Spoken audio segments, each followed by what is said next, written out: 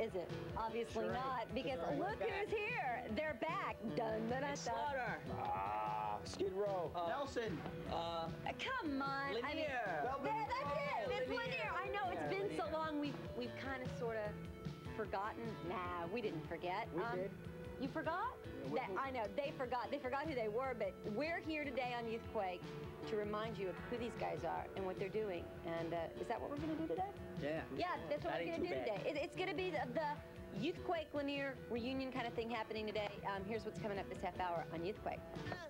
They're back. Charlie, Joey, and Wyatt. Lanier is here, and this half hour, they've brought some friends with them. Get set for a wild and wacky time with those Lanier boys. Then it's a Youth Quake look at station with Lanier and friends, and Youth Quake goes to the prom, all happening next.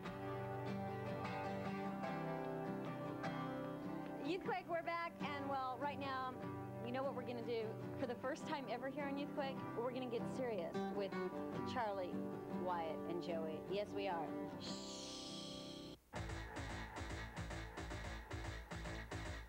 We have gotten lots of mail, and everybody's saying, where's Lanier? Where are they? We haven't, like, seen them or heard from them. Where have you guys been, like on the French Riviera or something?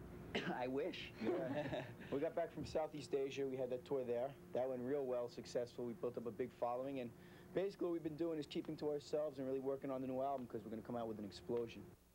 Lanier exploded onto the music scene last year, skyrocketing to the top of the charts with a record they put out themselves called Sending All My Love. Lanier spent last year touring all over the world, and Lanier fans are patiently awaiting a brand new album from the guys. So, what's up with the new record? We have strong material for the new album. We're working with a lot of creative people, and we're just excited to get it started. We're actually about 3 songs deep into the album now in production-wise, so we only have about another 8 or 9 to go, right about there? Mm-hmm. That's it. Yeah, and about 9 to go, because we're going to put about 10 on the cassette, on the album. We're going to put extra tracks on the CD. And hopefully, when the album comes out sometime in July or August, we'll hit the road again. Can you talk about what kind of difference there's going to be, I mean, in the music?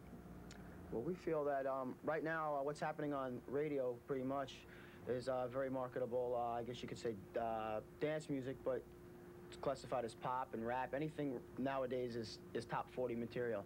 So we just feel that if we can give our audience a little bit of rock and roll, a little bit of dance, and a little bit of rap, I kind of think we can go out there and just make a real good record.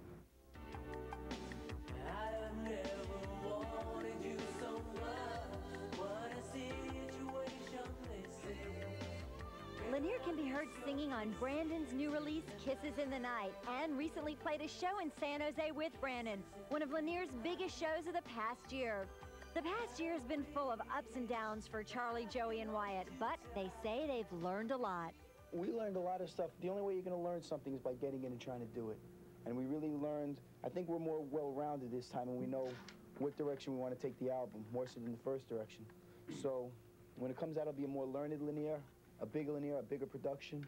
I think it'll be the album for us. This will be our year. Yeah, this is definitely going to be our year. It's something that we always say, that being on the road and everything like that, you couldn't learn in college or anything. It just has to be an experience. We lost a lot of friends and gained a lot of friends this year, I guess for all the wrong and right reasons. But we pretty much stayed together, and we're still sitting here, you know, a year and a half later, so we feel that we've bypassed probably the hardest part now, and we're just going to keep going. Well, everyone is definitely looking forward to seeing and hearing a lot more from Lanier in the future.